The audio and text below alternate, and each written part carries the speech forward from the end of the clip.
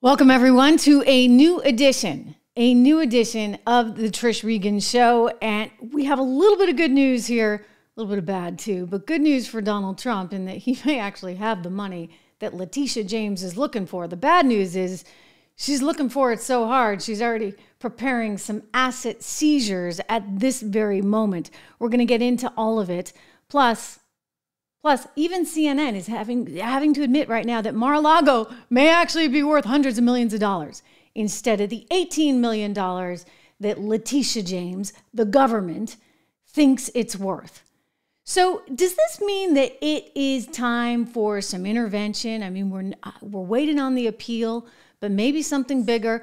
Vivek Ramaswamy does think so. In fact, Vivek is out there today saying we need the Supreme Court to weigh in on this one. The Supreme Court can tell us just exactly what's fair here, because it comes back down to the Eighth Amendment, the Constitution that I have to keep on my desk and by my nightstand, because this is what we're eating, sleeping, and breathing. We are on the front lines of something very big right here in this country right now. And there's a lot of change that could happen, and not the good kind of change, ladies and gentlemen.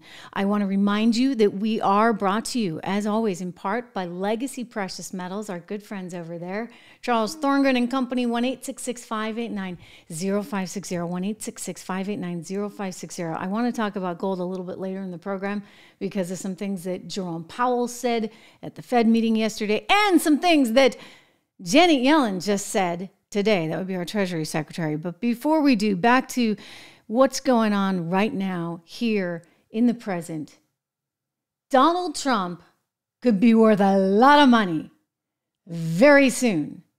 We are hours away from a company called Digital World Acquisition Corporation merging with Trump's media and tech group, which owns Truth Social. So the expectation is that the deal could actually go through, get signed, sealed, and delivered as early as Friday. Now, if that happens, come Monday, DWAC is going to become DJT on the stock exchange and will be the media company for Donald Trump and Truth Social, of which he owns the majority of it, some 70% or so. So the valuation as of today, take a look at that stock price, right? This is just a few weeks ago when it emerged that the SEC was okay with DWAC doing this deal with Truth Social. And so once the SEC, after they put him through HELL and back, said, okay, where all systems go, the stock jumped massively. And the primary beneficiary of that is the primary owner in the company, which would be Donald J. Trump, who is going to be right there on the ticker symbol, DJT, assuming it trades on Monday. Now, he can't cash out right away. He's got to wait about 6 months, which would put us out into September. A lot of people think that this particular company is going to be almost a proxy for whether or not he's going to win the election, right? You know how sometimes you see the stock market trading based on who might win the presidency. And this particular company might actually really be affected by that. It's expected anyway. So if that's the case, then it could be worth even more than $3.5 billion. $3.5 billion is said to be his stake at present day value come September. Then again, investors could get nervous. They could say, oh, what if he's going to sell the company? What if he's going to unload that big, giant $3.5 billion stake in the company, and they could drive it down? But we'll see. The point is, he's about to make a lot of money. A lot of money. And you know what? He's going to need that money, because Letitia James is like a dog with a bone, and she's not letting this thing go. So the good news is he's got the possibility of a heck of a lot coming in the door very, very soon. The meeting is happening tomorrow. Now, my sources say they think they're there. They think they've got everybody where they need to be. This has been a trying SPAC deal all along. A SPAC deal is a special acquisition group, right? Where you come together, special purpose acquisition corporation where you get a whole bunch of money together and you say, we're going to go out and buy something.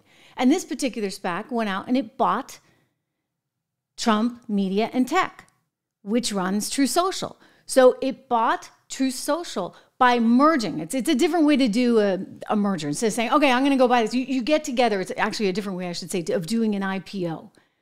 Because some of the IPO standards can be kind of difficult. And Donald Trump being who he is, they didn't think maybe they could IPO something like Truth Social, but they could, in fact, get it out into the hands of the public, into shareholders' hands by doing what's known as a SPAC deal. Now, SPAC deals have come under a lot of criticism in recent years. I will say that there's been plenty of good ones in our history, but some recent ones have kind of faltered and they've been seen as vehicles that, okay, the investors take their money out and they leave the regular day folks high and dry.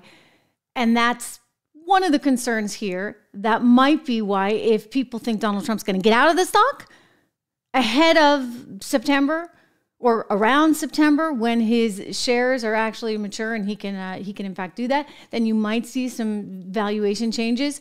But I think it's going to be a really interesting one to watch. And it just cracks me up because, the left is like, oh my God, after everything that we're trying to do. And now he's got this company that could potentially be worth that. Very interesting times. Here's a headline from the Wall Street Journal: How Trump Could Make Billions from Struggling Truth Social. Because you know what? Everyday investors are out there and they're like, I want this. And it's going to be traded under the ticker symbol DJT. So the company isn't really making a lot of money. I mean, I think that the revenue came in somewhere around $6 million or so for Truth Social. So it's not like it's raking in cash. And Twitter's having its share of issues. So Truth theoretically could have its shares of issues, but Truth has DJT as its ticker symbol potentially come Monday. Very, very soon. I do think that they're going to be able to pull it together and this deal will happen. And so then it becomes, okay, is this really a proxy on Trump, or is it investors making educated decisions about earnings and how the company's run, et cetera, et cetera? Now, interestingly enough, we did get another company going public just today. That would be Reddit, a social media company, and Reddit surged 48%, trading out the day at $50.44 a share. It went similar, it went public, I should say, at a similar valuation to what Truth is being put at. So we'll watch. I think it could be that as early as Monday, you're going to be seeing a company under the ticker symbol DJT being traded on the New York Stock Exchange. And interestingly enough, you have a lot of just like everyday folks that'll be like, okay, I want to own a share of that because I believe in Trump. And whether or not you should be buying a stock for those reasons, we can have that conversation another time. I'm not advocating in that in any way, shape, or form, but I do think you have to be mindful of the momentum there and sort of just the everyday public's hunger for something like that, if in fact it does go public through this merger. And I think look, the SEC approved it. Now they just have to go to the shareholder vote. The shareholder vote is happening tomorrow, and it looks like they're there. So, ladies and gentlemen, Donald Trump, on paper anyway, is going to be a whole lot richer probably by next week. All right? So take that, Letitia. Okay? Hey, quick reminder, if you haven't subscribed, do that for me. Make sure you subscribe to this show. It is so important. You hit the bell. I saw we got a new subscriber. I'm looking at the live chat. We're going to get to some of your comments in a bit, but make sure you subscribe, hit the bell, give it a like, give it a share, all that stuff, because we got to get the word out there, right? We got it. We're growing hand over fist, and it's all thanks to you. I'm just amazed by this platform and the hunger for all of you guys to really have some truth in reporting and in journalism. Imagine. I mean, forget these big institutions where they're telling you what to say and you got a prompter to read and this, that, and the other, right? It's kind of nice to have this direct relationship. Look, it's a smaller operation, but we're growing. And I will say there's authenticity in this and what you're seeing on YouTube. If you're over on Facebook, you can join the live conversation on YouTube, but we thank you for being on Facebook as well. Rumble, again, another one of our platforms. How Trump Could Make Billions from Struggling Truth Social. The company trading down just a teeny touch today, but still, you look at the overall valuation, and you're talking about a company that's worth some $6 billion, and that means Donald Trump could get $3.5 billion, which would mean, come September anyway, he'd have the money to pay off Letitia James in New York City if it hasn't already gone to the Supreme Court or been appealed and gone away by then. But you see, by then isn't really going to work, because there's word out today that she is just, sharpening the knives, ladies and gentlemen, sharpening the knives so that she can take part of his real estate. Because that's what they want to do, you see. Letitia James looking to seize assets. She promised she would. She did a little interview with ABC just a few weeks ago. Watch. 4 days after a judge ordered Donald Trump to pay $355 million for a decade of fraud, New York Attorney General Letitia James says she's prepared to do everything she can to make sure the former president pays his fine, including, she told us, seizing the buildings that bear his name. If he does not have funds to pay off the judgment, then we will seek, judgment enforcement mechanisms in court, and we will ask the judge to seize his assets. 4 days after a judge ordered Donald Trump. So Letitia James is doing exactly that right now.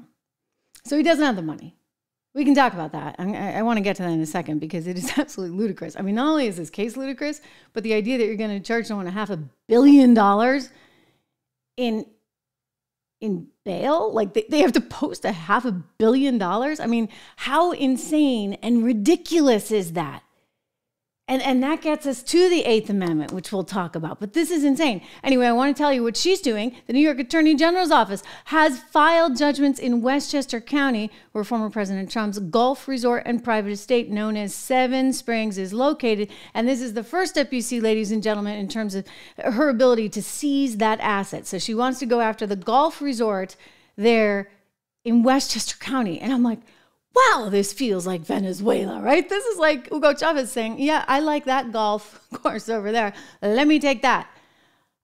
I mean, for goodness sakes, the idea that Letitia James is ever going to come in between a bank and the person they're lending to, their client, and try and decide what the valuation is on a home, saying he lied, that it was fraudulent. He couldn't have said it was 18. She thinks it's 18 million. He thinks it's worth a heck of a lot more. But I'll tell you, even CNN is now being forced to admit that this is a property that's probably worth hundreds of millions of dollars. I mean, since when does a government bureaucrat get to decide what a property is actually worth? I mean, shouldn't that be something that the individual decides, the owner of the property, as well as the bank who's going to be lending that individual money? If the bank didn't think it could get the money back, it needs to then go after the asset. So if the asset is Mar-a-Lago, the bank then needs to know that it could sell Mar-a-Lago to pay off the money that it lent, right? I mean, that's how it works. And yet Letitia's flying in out of nowhere and saying, nope. I mean, look, granted, you can't say the square footage is one thing when it's another. However, he did put on there, you know what? You got to actually do your own diligence, buyer beware. So there were disclosures in there. The bank was fine with it all. And yet Letitia comes out of the blue saying, nope. And now you're going to pay us $500 million. It is truly the most insane thing I've ever heard. He clearly thought that. Let me share with you some of his talking points when he was leaving the courtroom just a few weeks ago as this was all going down. This is Donald Trump just losing it on the system, because the system, if that's the system, is not a American-based, constitutionally based system. It's something else entirely. What's your response to Jackson's SPAC? So, ladies and gentlemen, thank you very much. We're at a trial today that should not be taking place. As you know, the head of Deutsche Bank recently just testified, and he said that Trump did nothing wrong. We made a loan. We were very happy with the loan. We got paid back. There were no defaults. It was a very good transaction, and he would do it again. He was a very powerful witness. And we have other executives coming in from banks that will say the same thing. This is a disgraceful situation. This is an attorney general Letitia, that went out and campaigned on, I will get Trump. I will get Trump no matter what. I'll get Trump. I promise I'll get him. We have 2 tapes on her now that have come out since the trial because people took tapes of her because they couldn't believe her ranting and raving like a lunatic. But just as the Attorney General of New York State, Letitia James, and she shouldn't be allowed to be Attorney General. She's defrauded the public with this trial. She said that Mar-a-Lago, she convinced the judge that Mar-a-Lago was worth, in Palm Beach, Florida, the most expensive land in the world, I guess, and the most expensive houses definitely in the world. And Mar-a-Lago, the biggest house, the most spectacular place in all of Florida, was worth $18 million when it's worth approximately, could be close to 100 times that amount. And based on that testimony and based on her convincing the judge that Mar-a-Lago was worth $18 million instead of $1 billion to $1.5 billion, which would sell very easily, which we've already proven, but we'll have people come up and say that and prove it, the most important people, the brokers that make the sales. But based on that, he ruled against me. He ruled fraud. I mean, he said fraud. They are the fraudulent people because they ruled a house that was worth 18. They put down as worth 18 million, and it's worth maybe close to 100 times that amount.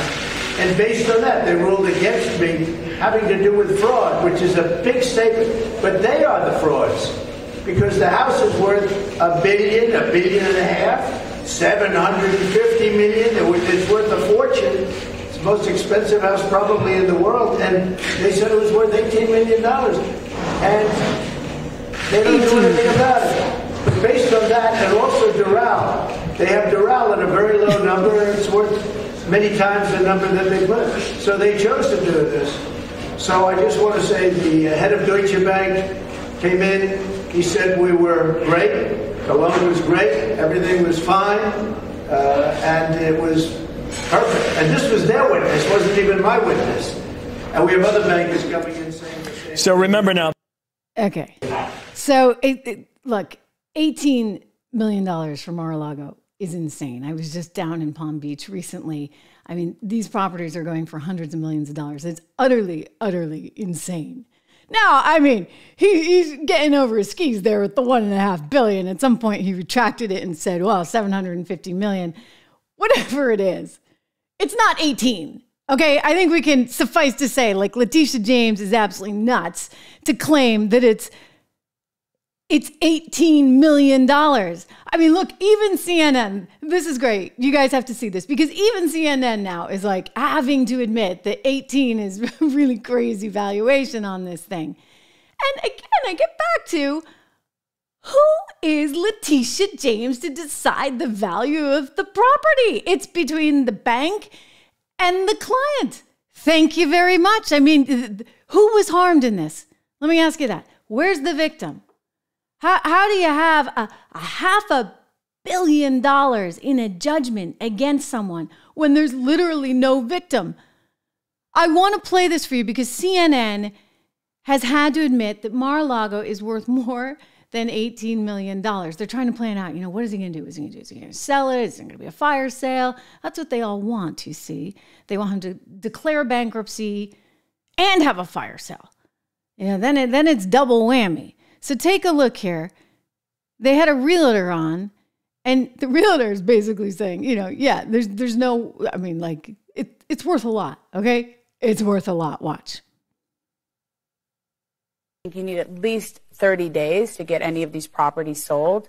But the property that you alluded to, Mar-a-Lago, potentially that could be something that could be sold quickly. I think the valuation is something in the hundreds of millions, and I think there could be a buyer for something like that. And that would be literally, if you're talking about doing that between now and Monday, that's picking up the phone, calling someone, and them literally writing a check. Yeah, I mean, there could be plenty of international people who want to buy that property. I mean, there's properties that are priced at 150 and 200 million that are nearby that. And Palm Beach is like the NVIDIA, of real estate. It's just shot up like a rocket. And people do want to live there. They've moved there. So I think that would be the best case scenario as to property. If he's trying to sell quickly, I would encourage that. So, all right. Now, that's $240 million estimated. I mean, who knows? He's a desperate seller. In this case, someone picks up the phone and makes that call this week. So I don't know what it'd be. That's still half of what it would be. $240 million is the estimate from Bloomberg.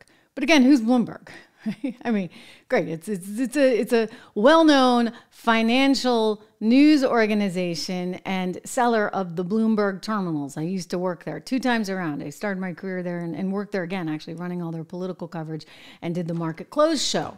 Street Smart with Trish Regan. So Bloomberg is making this valuation. These are reporters, ladies and gentlemen. I'm sorry. Again, like until you actually have the bankers in there making a decision or somebody actually buying it, then it's irrelevant. Okay, it's absolutely irrelevant. Until you have an offer on the table and you got a willing buyer and a willing seller, it just doesn't matter. But they're all salivating at the idea, okay, well now, maybe there'll be some calls coming in from around the world and he can sell it to somebody by Monday in order to avoid bankruptcy. I don't really see that one happening, but this is getting so crazy. Over on MSNBC, they're like, oh, well, he's got to do it, right? He's got to do it. He's got to do something. Maybe he'll sell it. Here's MSNBC speculating about potential bankruptcy for Donald Trump.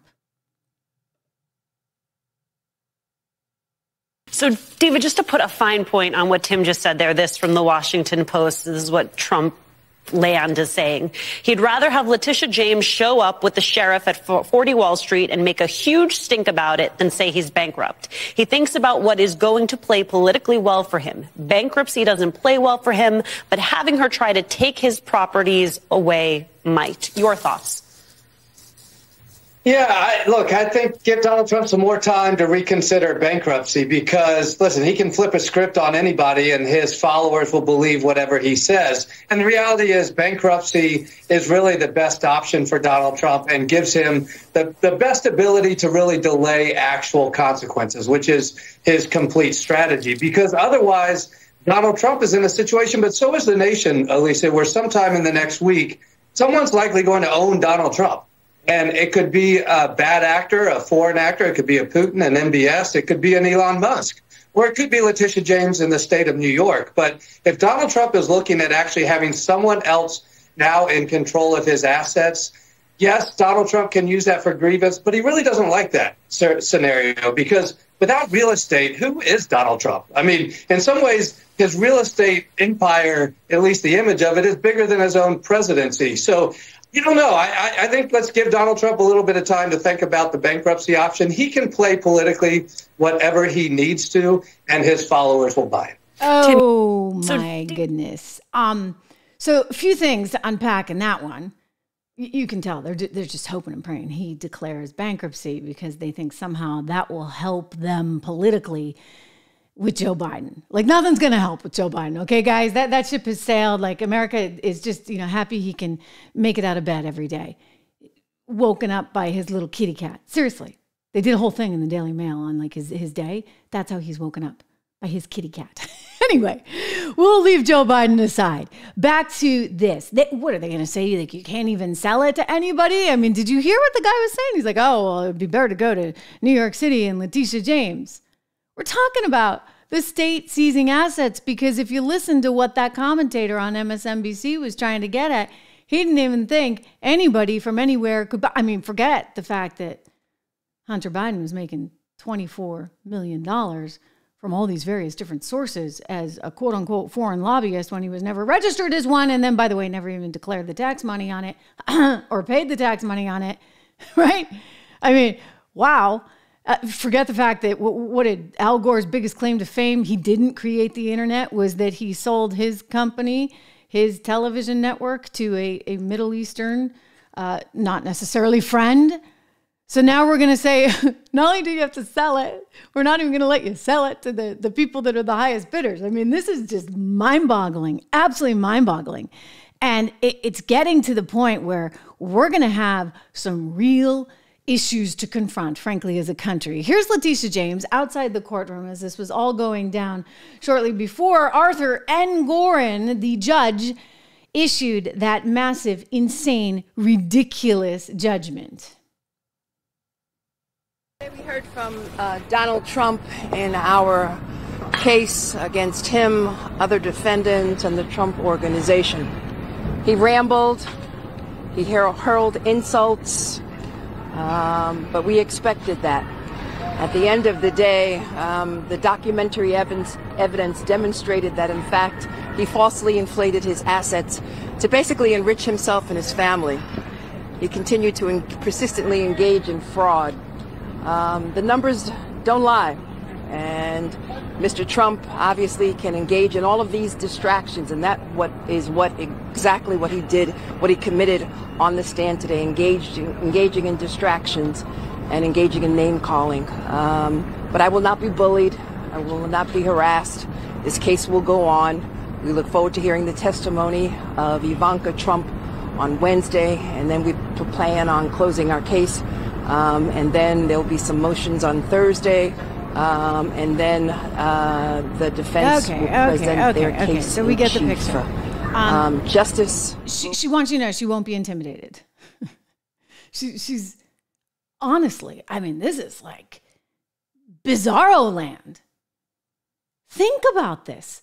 You have a rabidly political person in Letitia James who was put in that spot by people who said, we want you to get Trump. And she said, you better believe it. I'll go get Trump. I'll get Trump. I'll get Trump. And then you got a judge who decides it's going to be a $500 million that they're going to fine him with. So now he's going to turn up with all this money. Unprecedented. Trump's lawyers actually filed something earlier this week, some 5,000 pages on how ridiculous and unprecedented this was. So there's no sense of fairness in any of this, ladies and gentlemen. It's just they want to go get him. And so how can that possibly work? We're going to get to that in a second because we're going to talk about the Eighth Amendment. But first, you know who's actively campaigning to make sure this doesn't happen to you as a small business owner? Our good friends over at JCN, Job Creators Network. You saw Alfredo on the show the other day. He's livid about this. This is absolutely crazy. I've known Alfredo for a long time, and he's a tremendous guy. He started this organization that really is a grassroots effort to train small business owners all around the country and to help them advocate for themselves and their communities. Because you don't want politicians coming in and saying, okay, well, you're on the wrong side of the aisle. We're going to get rid of you today. No. Like, we can't have Letitia Jameses out there bullying small business owners. So if this is something that you want to be part of, and I encourage you to be part of it. Hey, I'm a small business owner myself now. Do this. Go join JCN. Go to joinjcn.com and get all their information so that you can stay up to date on all the things that are happening in your community, and you can be part of your community and making sure that you're protecting the law for business owners. Look, you know, the big companies, nothing against them, but they get all the lobbyists out there doing all their work for them, right? They're protecting themselves. Well, what do you do as an individual? And especially in the face of this stuff right now. So go join jcn.com today. Wonderful team of people there, really committed to making sure we preserve our capitalist roots, which is what we need to do. So this is a lot of money. $500 million. Nobody has that just like hanging around. Like, I don't care how wealthy you are. You don't have $500 million. Like, if you do, you're probably not that smart. How could you be that wealthy? Because you know what? You don't leave your money in cash. It doesn't work for you just sitting in cash, especially these days with 18% inflation. That's not going to fly because you've lost 18% by the end of the year. Your dollars are worth less.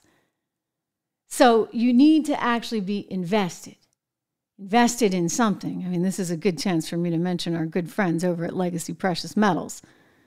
You want to be invested in something, right? Because you want to keep up with inflation. So you can check them out, 1-866-589-0560, legacypminvestments.com. Charles Thorngren comes on the show a lot. He runs the company, and he talks about the importance of diversifying yourself. Diversification is a big strategy with this team in charge, right? Because you don't want to wake up one day and have all that money that you saved not be worth anything.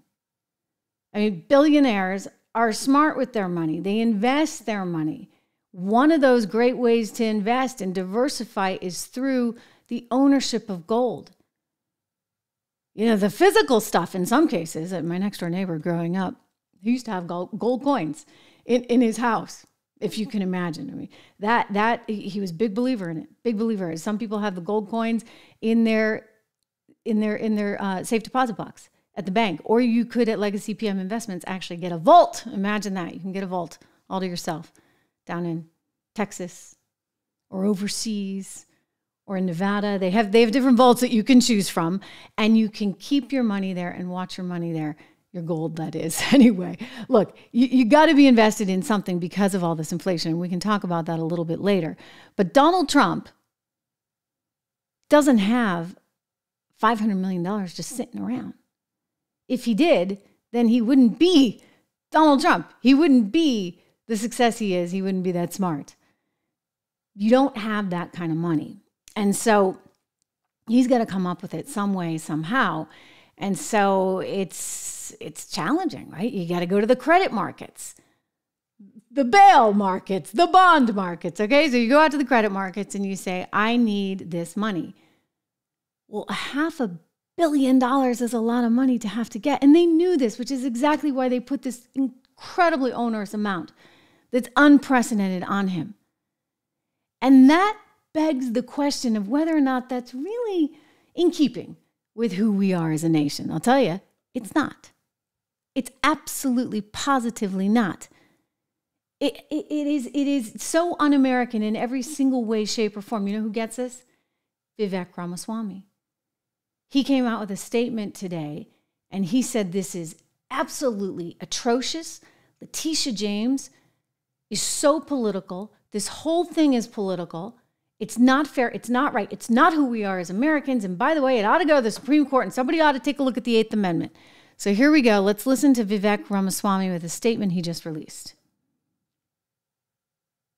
The Letitia James crusade against Donald Trump is disgusting and is a threat to every American.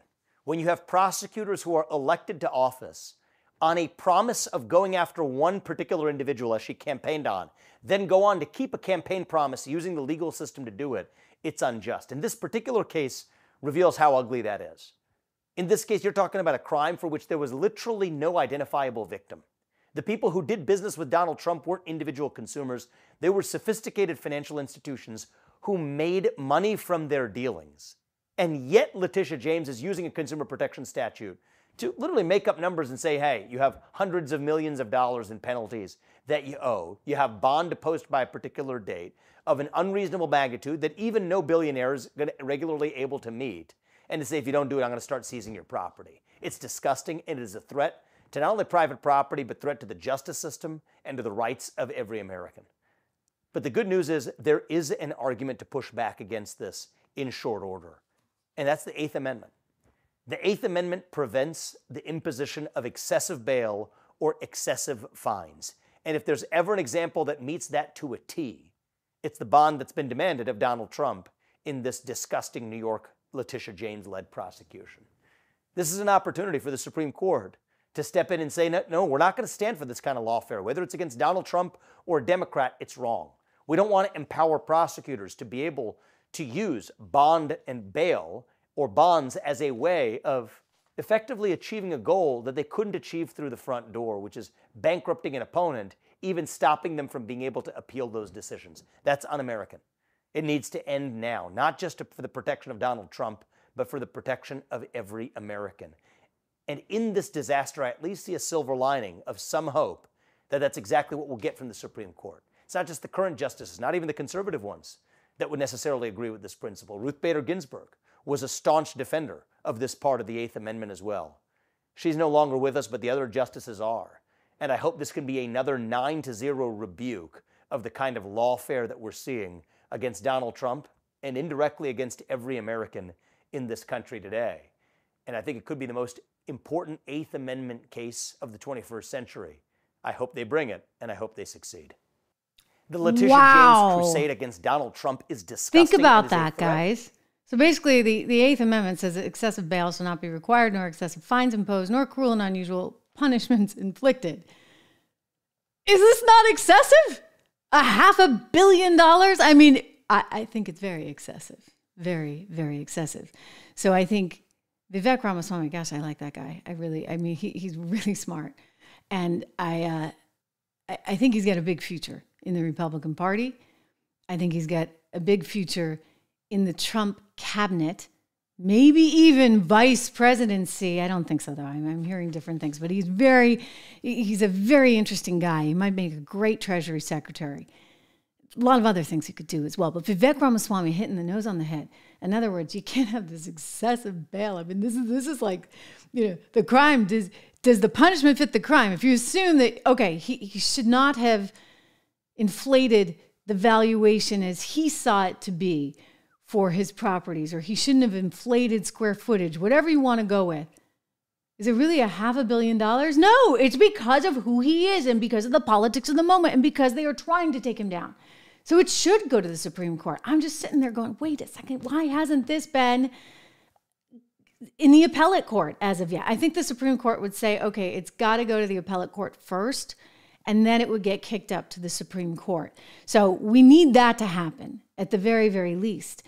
But what's wild, and maybe this is a reason for the Supreme Court to step in, is that the judge is saying, nope, you still got to pay this. You got to pay this crazy, insane, totally insane fine before you actually get to the appellate court. So think of the damage done. Think of the precedent this sets. If the government can say, you know what, we're going to fine you, and even though you're going to appeal it, but we're going to ruin you in the process. We're going to ruin your business. We're going to ruin everything that you have tried to build while you wait around for your appeal because you weren't able to meet the $500 million bond bail.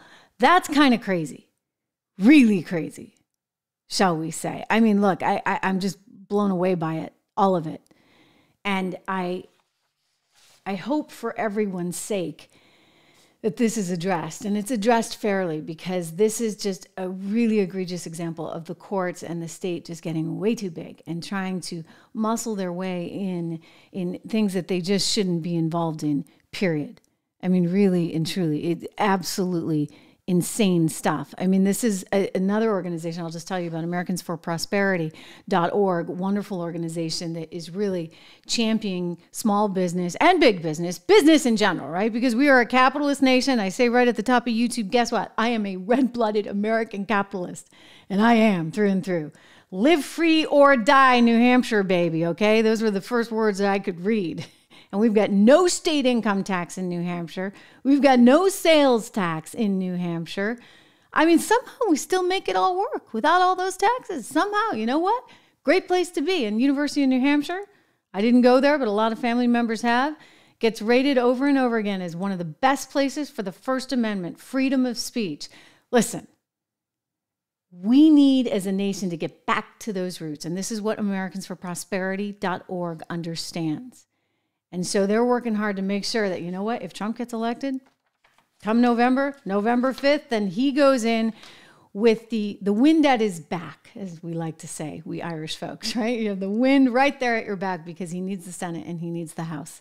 And so they're actively looking for all they can do to make sure that those seats are won, because he's not the whole show, okay? If he gets it, great. I think you got a much better shot than if you get Joe Biden and Kamala Harris in there, but you're going to need the House and you're going to need the Senate in order to get the right kinds of tax policies and the right kinds of policies to enable us all to have the freedom, if you would, to prosper, right? The freedom to actually do that and not be threatened by the likes of zealous prosecutors trying to interfere with business, for goodness sakes. Anyway, AmericansForProsperity.org. I encourage you to go there and sign up for them too. I mean, we got a lot going on these days, do we not? We have a lot. You know, all they want to do is tax you and tax you and tax you. They want to go after Trump and they want to go after you. And what's frightening about the environment we're in is how they're almost, well, I don't even need to say almost. I mean, it really feels as though they are targeting you and me and anyone who dares to think differently. Now, if you're watching this, you know, maybe you're a really vocal person, maybe you're not. If you're really vocal, you're going to have trouble. Right? If you tweet something that they don't like, the establishment don't like, you actually could be in jeopardy of losing your job. So politics has taken on a whole new meaning, and good old live free or die New Hampshire. You know what? We used to always just deal with it. You could have any kind of bumper sticker you wanted on your car. You could have any kind of sign up. It was expected that you would. And you know what? Everybody was civil about it. Not as much today, even there. But this is who we historically were in the state of New Hampshire. And by the way, who we historically were in the United States of America up until recently, because now it's like, okay, you're canceled. If you don't agree with us, if you're, oh my God, if you're like a MAGA person that actually believes in low taxes and a border and bring in all that offshore money back on shore through tax incentives so that you have jobs here, creation of jobs in America, gosh darn it, then you're a horrible person. And you're now in jeopardy of maybe losing your job. You're in jeopardy of Big Brother keeping a close eye on you. I mean, there was a story the other day, even Jamie Dimon, who's the head of JP Morgan Chase, had to come out and say enough already. They were profiling people who had shopped at Dick's Sporting Goods at banks. And there was like a whole system to do this. I mean, come on. You're suddenly typecast. And I think Walmart was in there too. Walmart and Dick's Sporting Goods. Okay, you want some deals and maybe you're into the outdoors. Well, they think that somehow you're one of those MAGA people. And so this is rather scary. They're also doing a lot. You remember they wanted to go after you if you had so much as $600 in your bank account? That was Janet Yellen's idea at Treasury. They thought this would be just brilliant. We can go find all the billionaires that are trying to dodge their taxes by going after anybody who has so much as $600 going through their bank account in any given year. Are you kidding me? I don't think so. I think Americans deserve a little more privacy than that. And by the way, you know, it's not the people shopping at Walmart and Dick's Sporting Goods and have $600 to their name that you need to go after. Thank you very much. I mean, Hunter Biden wasn't really paying the taxes, right? And then there's this thing called carried interest, or I like to call it the fat cat tax loophole, which all the Biden friends who are in the private equity industry take advantage of because they don't count their actual income. And I mean, it's income. They cash out, okay? And they get a check. And they get a check and they say, well, this was my investment. It's not. It's their income. They get a portion of whatever deal they do. It's literally income. But they're saying, okay, now we're going to go after anything that's on paper. So Donald Trump, oh, look at this. You made $3.5 billion in your IPO of Truth Social, or your SPAC deal with DWAC and Trump Media. Okay, $3.5 billion. Well, even if you don't sell those shares, Donald, we're going to take our percentage of them. That's what they want to do. So, hey, you know what? You've got a house. You think it's worth $200,000. Maybe Letitia thinks it's worth $500,000. That's her being more generous because you see it's going to help her in this environment. Bear with me, okay?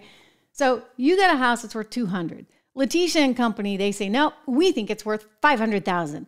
Well, now they're going to want you to pay the tax bill on the full $500,000. They're deciding what it's worth, as opposed to you knowing it's worth.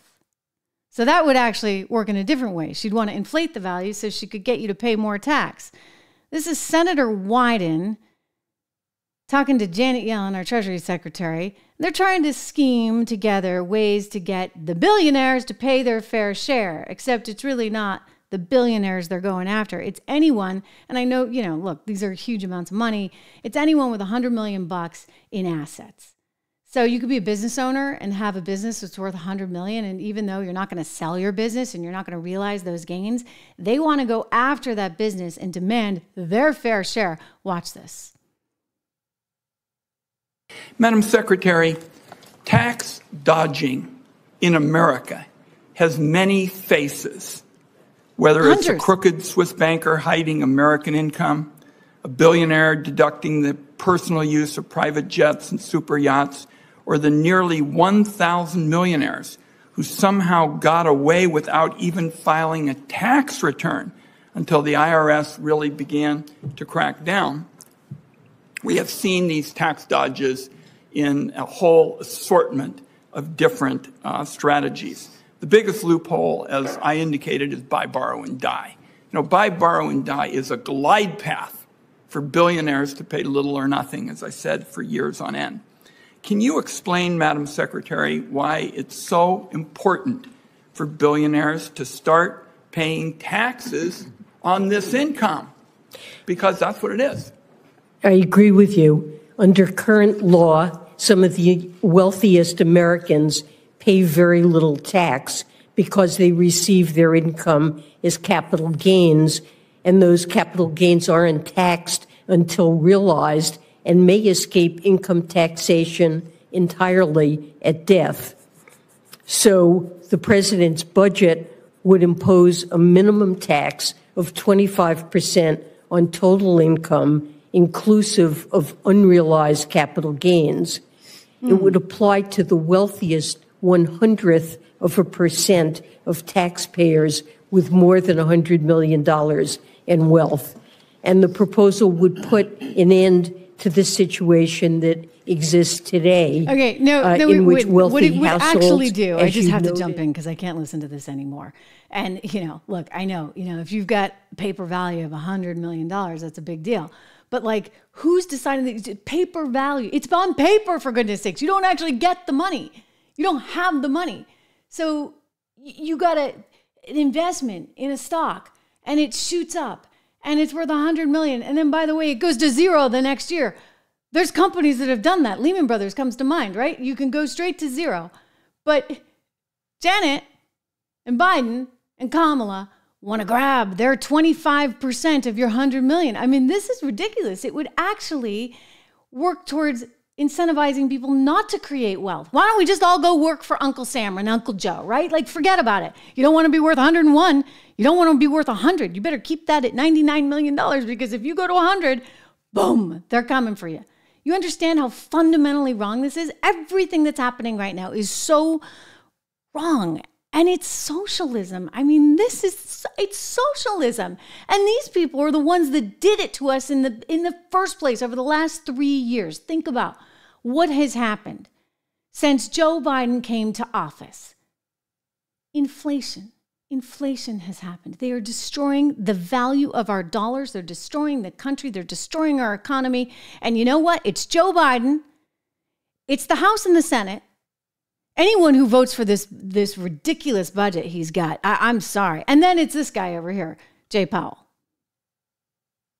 So you're right. They're pretty modest changes, but you're right. There was an uptick in the longer run rate. And here he is talking about interest rates. So what's going on here is a reporter saying, like, basically, are we going to expect that we're going to have higher interest rates in the future? And the Fed is trying to be careful here. They kind of want to have their cake and eat it too, because they want everybody to think that rates are going lower, right? They're promising 3 more rate cuts this year because they want to free up capital, et cetera. They want the stock market to do well, et cetera. But you can't have your cake and eat it too, because if you actually do those 3 rate cuts, you're going to be looking at even more inflation. They're a big part of the reason why we have 18% inflation, ladies and gentlemen. And also there's a 25 basis point increase in 25 and 26. In terms of are rates going to be higher in the longer run, if that's really your question, I don't think we know that. I think we think that rates were generally low during the pre-pandemic, post-global financial crisis era for reasons that are mostly, important, slow-moving, large things like demographics and productivity and that sort of thing, okay, things that don't move quickly. But I don't think we know. I mean, my instinct would be that, and maybe that's a fair assessment, and that he really doesn't know, because clearly he didn't know. I mean, if he knew, why on earth would he have printed so much money? Why would Joe Biden have handed out we know Joe Biden was going to hand out a 3rd stimulus check, and we know Chuck Schumer wants as much as he can possibly get. They don't care. They'll print as much money as they can. But the Federal Reserve, they're supposed to be a little bit more responsible. I mean, I have this whole theory that maybe he wanted to keep his job. And his ex-boss, who used to run the Fed, went over to Treasury. And she suddenly became a political animal in a way that she previously, we hope, had not been. And so maybe there was some pressure on him. You got to keep the spigot open. We got to keep this going. They were fearful, and this is what he was getting at in that discussion, that somehow there was never going to be inflation. That because of these demographic shifts and because of the technological improvements, et cetera, there was never going to be inflation. I mean, they had tried before and they couldn't get it. In fact, some people were worried about deflation. Well, I mean, I hate to say I told you so, but I did. I sat right here in this very studio talking to you guys and was like, listen, it's going to happen. There's no way that you can print this much, this many times around, put this much money into circulation. Think about the M2 money supply that just inflated in ways that we had never seen in an entire generation, multiple generations. You were going to get inflation. Now, I said that. Larry Summers, former Treasury Secretary, former head of the National Economic Council under Bill Clinton, he said that. But most people were kind of like, well, we'll see. We'll wait and see. Well, look at what that got us. Listen, I will just say this. Like, it's really important that you take your financial future into consideration. It is one of the reasons why I'm very proud to have debuted 76research.com this month. 76research.com is my baby, as we say. I have for many years felt so passionately about the financial education of individuals and the importance of you guys really saving for your future and doing so in a methodic, systematic, long-term model. Because one day you want to retire and that money's got to be worth something when you retire, right? So you've got to have some kind of nest egg that you're putting aside, and there's ways to do that, smart ways to do that. So I wanted to be able to share this with you. I have a fair amount of knowledge and macro sort of sensibility that I've built up over my, what is this now, 24 years covering Wall Street? Yeah, I mean, I started off at Goldman Sachs way back when, a long time ago, because that would have been back in 99, just as Hugo Chavez was coming to power in Venezuela, and we were trading some of the sovereign debt in some of those places. So when I say I've seen this movie before and it makes me very nervous, I'm not kidding. Anyway, I started 76 with a long time friend, Rob Horton, who spent 25 years on Wall Street and knows financial markets inside and out and was a fund manager for some major firms running billions of dollars. Anyway, Rob is brilliant. And so I like to think I am too. Between the two of us, I think we got you covered. Go check it out, 76research.com. There's a ton of free stuff. You can sign up for one of the model portfolios where you get 10 to 15 stocks that we really believe in long-term for your future. Or you can look at some of the other offerings like the 76 report, which will give you some sampling of what we're looking at in the model portfolios. Or you can just take the free stuff. So go to 76research.com today. Speaking of business news, really quick, Apple. I mean, this actually relates back to 76. I should point that out because Apple is a company that is now, under a lot of pressure today because you've got the Justice Department and 15 states coming forward and suing Apple for antitrust issues. And, look, I mean, there may be something there. I mean, Apple is quite the monopoly, if you ask me, because, well, it's pretty much what I use. I do have a Android phone as well, but Apple is, at least for me anyway, my priority and what I use, and they kind of keep you in their ecosystem. It's more complicated if you're a business and you have an app because they take a nice healthy percentage of your fees, and that's became an issue with Epic Games, and Epic Games lost that lawsuit, but the lawsuit continued at the government level. Now, cynics would say, hey, you know what? This is just the Biden administration trying to flex itself and position itself so that it has companies doing its bidding ahead of the election. But those of us who actually think that maybe Apple is getting a little too big for its own good might say there is some there. We'll see how this all plays out. But shares of Apple traded down a little bit as a result of that news. And here's a story that was in the Wall Street Journal today. And as I tweeted out, I said, look, this is huge. This is big. U.S. is suing Apple, and it's alleging that the tech giant exploits illegal monopoly. Justice Department says company makes it difficult for competitors to integrate with iPhone. So in other words, if you are an Epic Games subscriber and you want to move your game platform outside of the Apple ecosystem, it becomes really challenging to do so. What ultimately, in that particular case, the court decided was that Epic Games wasn't actually sort of threatened enough by Apple, that it still had other places to go because the gaming market is what it is, and a lot of people are on Androids for gaming. But in other sectors, it's kind of like Apple or nothing. And so what will certainly be interesting to see is how this all gets decided. I mean, and look, you know what? Apple is a big deal stock.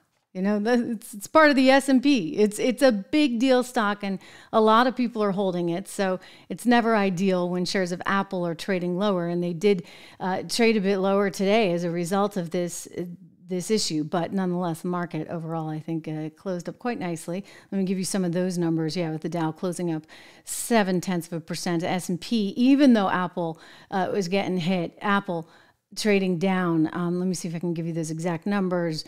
The S&P 500 still traded up. So we're looking at new highs there, which is just incredible.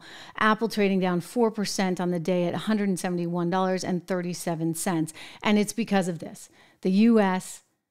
Justice Department is suing Apple and alleging that this is a monopoly and it's exploiting its monopoly, making it very, very difficult for applications to be integrated, and they take a really hefty percentage. I think some 30% of those app fees. So if you have a product and you have an app that you've developed and you want to put it on the Apple platform, well, great. Apple's like, thank you very much. That's a nice little tax. I'll take my 30%. And the 30% might be a little bit egregious, but there's really nowhere else to go because it has a hold. These are the allegations that are coming forward on that ecosystem, and they don't make it easy for you to move off of it. So watch that one, you guys. Hey, you know what? For some people, this might be a buying opportunity for Apple. I remember when I was first starting in business news, one of the first stories I did was the Microsoft breakup, because the government was ordering a breakup of Microsoft. And it was my first day on the air. I got pulled out of HR at Bloomberg Television back in the year 2000. And they were like, you got to go on air with this, 4:00, blah, blah, blah. And I'm like, wait a second, I have my glasses and I don't have the right clothes and this and that and the other. But anyway, I did all my reporting and talked to some very good sources and got that story down. It turned out that the government actually never followed through with that, and Microsoft didn't get broken up. But that was their intention because they said it was a monopoly. So this is a huge story. Watch it very, very, very carefully. And then, of course, watch what's happening with Trump. I want to give a big plug to our friends over at Balance of Nature, you guys. I'm looking at all your positive comments, and thank you so much for that. I'm never one to turn down a compliment. And I want to give a plug for Balance of Nature because I think that they deserve a little bit of credit in this. I've been taking the fruits and veggie capsules, and they're amazing. I think they're amazing. I think it's a big part of why I feel so good and why hopefully I look okay too. 1-800-246-8751. A friend of mine, he's actually a music teacher for my children, called me the other day and said, oh my gosh, you take Balance of Nature too. I absolutely love it. I've been doing this for years. And I'm like, I know, it was just interesting to hear another individual who was taking it, who's a friend. It was sort of funny because I didn't even know he was listening to the podcast. I had no idea. And then he was not only listening, he was like, I love that Balance of Nature is one of the sponsors on your program. So we are happy to have them on board. I have been taking it for several months. I feel fantastic. You can get a 35% discount, and you can get $10 off, and you can get free shipping if you use my name, code word Trish. That's the Balance of Nature code that you need. 1-800-246-8751, or go to their website. Use the code. It's worth it. Believe me. I really feel like this is absolutely great. And going out to some of the comments from all of you, it's good to have you here. I want to thank some of you for your patronage. It is very nice to see this support for individual creators here on the YouTube platform. So thank you for that very much. I love seeing all these familiar faces. I love seeing new ones as well. I see one of you guys is a few of you are just saying, hey, you just joined today. Don, excellent. Don is like on your case all the time. Don Bacca, thank you. Wonderful. Did we get over 1,000 likes? Oh my goodness, we're at 1,120. How many likes do we have? Well, Don, I'll let you do. I think we're way up there. We're getting a lot of likes. So thank you so much for that. I appreciate Don staying on you, and I appreciate you all doing your part. Mike and Ian, it's so good to see you guys. Hightower, thank you so much for those kind comments. And Mike, I'm groovy. Okay. I'll take it. Thank you. Leslie, welcome back. It's good to see you. You know, we have a nice little team here. David as well. I was thinking maybe if you guys are around tomorrow, for those of you that are in sort of the team membership, we'll do like a little small chat. If you guys are up for it, right? We've been wanting to do something like that. So maybe tomorrow afternoon, if you have some time, we can schedule that. dare I say, maybe around the 3-4 o'clock hour. What do you think? Anyway, Don, yeah, it's very interesting. The whole Chapter 12 reorganization, he can do that. Donald Trump can file for bankruptcy, and it actually, from a financial perspective, might be the easiest, best thing for him. But I can tell you, I don't think that that's his preferred choice. I really think that he would like to do this differently, although he can spin anything. I think I've told you guys before, first time I ever met Donald Trump, a long time ago, this might have been back in 2004, and he had, or maybe 2005. No, I think it was 2004. It was fall of 2004 or winter of 2004. He had just filed bankruptcy at the Atlantic City casinos. Well, technically I met him before that because I was in the Miss America pageant, and he used to be a sponsor, and the Trump Tower there at Atlantic City used to house some of the contestants. I did not get to stay in that hotel, but I do have a picture of myself at the Atlantic City Trump thing. It's kind of funny. It's just funny how life works, right? Anyway, that was probably the first time I met him, just in a group setting. And then years later, when I was a network correspondent, doing a story on his bankruptcy, he came into the room and he said, "Trish, isn't this fantastic? Absolutely fantastic." And I'm like, wait, what? But his point was that it financially was a good deal for him and for his company. Maybe not so much for the bondholders. Anyway, I got to leave it there. Thank you so much for tuning in, and we will talk again tomorrow.